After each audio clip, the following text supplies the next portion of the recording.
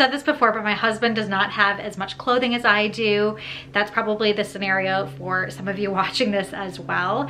I have actually taken over this entire dresser. I've offered for him to have some drawers in here. I actually have some that are not full. I have one that's completely empty that we've put our bedding into, so we have extra sheets and stuff in one of the drawers here, but he is able to put all of his stuff in the closet. He has some shelves in there as well, and that's all he needs. So I've taken over this whole thing. I want to show you what's in each drawer and how I decided to organize it. Up at the top here, I like to put my most used items as well as some smaller items, if that makes sense, because it's pretty easy and accessible for me to have things up here. It's right at my height, as well as the fact that these drawers are half the size of all of the other drawers. So smaller items fit best in here. In the first drawer, I have all of my underwear, as well as in the back, I have some tights and shapewear. I put those at the back because I don't wear them as often, and obviously underwear I'm wearing every day.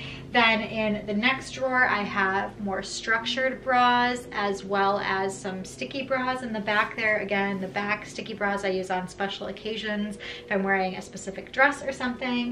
The next drawer over, I have my more comfortable bras, bralettes, all of that type of stuff. While I was breastfeeding, I had all of my nursing bras in there because they're, again, more of that comfortable bra, so it made sense for me to have them in here. And I also have all of my camis and tank tops that I wear under shirts in this drawer as well. And then last but not least, this drawer here, I have all of my socks.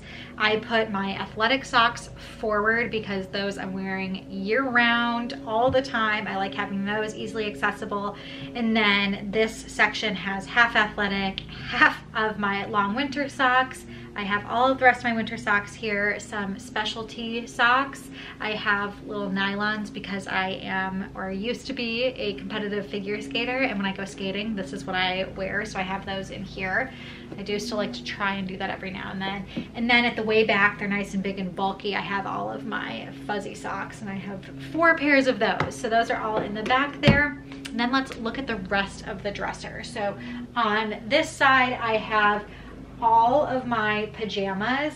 I have my favorite pajamas over here. They are from Nordstrom. I've talked about them before. I've decluttered a bunch of other pajamas in favor of these. I have the nightgown version and the shorts and short sleeve version as well, but the long sleeved are my favorite. If you struggle to find pajama pants that are long enough for you, these are great. They don't ride up. They are just a classic pajama that button down the front, have a little pocket. So I have them in gray and navy and in black. I have an older pair of more of a lightweight pajama. And then the next row, I have pajama pants and some other pajama sets. And then the last row here, I have my short sleeve pajamas. I have a couple pajama rompers and nightgowns, and then I also have some intimate items in here as well. Down in the next drawer, this is where I start having all of my athletic clothing. Again, the way I'm thinking about things as I organize them, pajamas I'm wearing pretty often, every night, so those are accessible for me as well. And then I start to think this is like the side that I access the most. Keeping it all organized that way works really well. I have all of my workout tops organized by color here. The first 2 sections are all of my tops, short sleeves and tank tops, as well as a couple of long sleeve workout tops. I don't have many of them. Then I have all of my workout or sports bras here, and then my athletic and workout jackets are the last section. So everything that goes on top in a workout scenario fits perfectly in one drawer.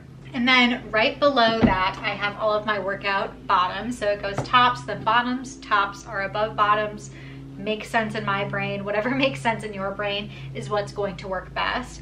All the way over on this far end, I have all of my bottoms, mostly cropped leggings.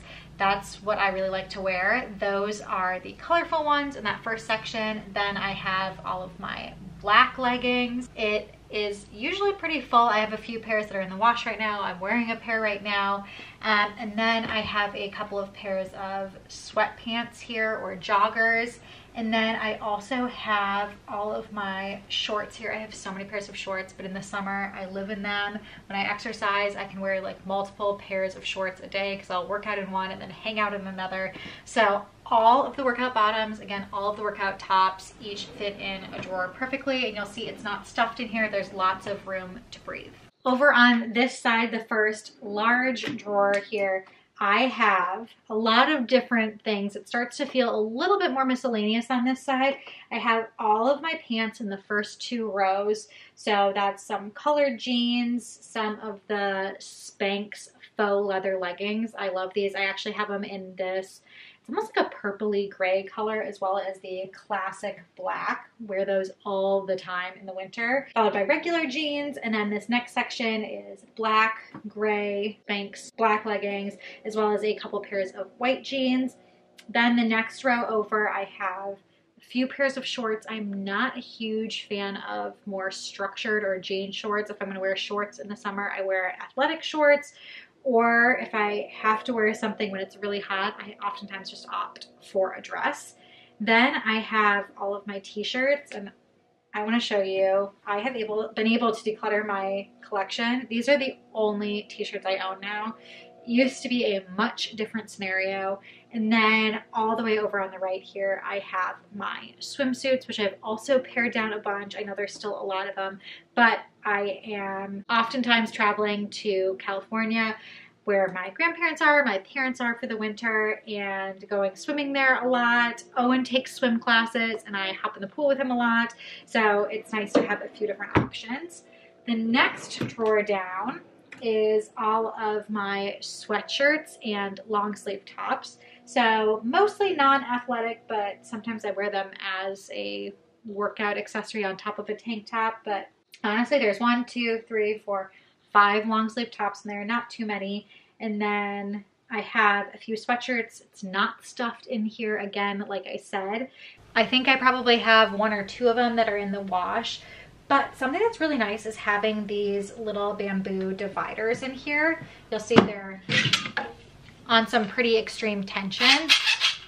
They hold really tight, but the nice thing is you, I'm sure, have noticed that I opt for file folding. And a lot of times people ask, like, if it's not fully stuffed in here, if things are just gonna flop over and topple over. For the most part, they don't. If you are doing a nice, neat fold, they actually do stay where they're supposed to stay. You could, if you wanted to, I have seen, and I've actually tried it before myself, put a little bookend in your drawer if you really wanted them to stay upright. But for the most part, you'll see, even if you have some breathing room in your drawers, they stand upright with the file folding method, and it makes it a lot easier to grab what you're looking for without knocking everything else over. So if I just want to grab, like, okay, this white shirt, I didn't disrupt the folding of everything else. I was just able to grab exactly what I wanted and keep it nice and neat and orderly, which helps so much because nobody wants to be refolding their clothing. So that is that. And then the bottom drawer, like I said, I keep our extra sheets and linens. So that is all of my clothing. I know it was kind of a rapid fire tour of everything, but I also know you guys like to see inside of all of my spaces, know how I organize it. Maybe it gives you some ideas for your space. If it did and you enjoyed it, make sure to give it a thumbs up and let me know in the comments below what space you want to see next. I did kind of a while ago an organized bathroom tour, so I will link that in the description box as well if you want to see that. Maybe we could do my kitchen. My laundry room I think is pretty organized. That would be a fun one to do, but let me know what spaces you want to see and I will get those filmed. But until next time, I will see you guys later.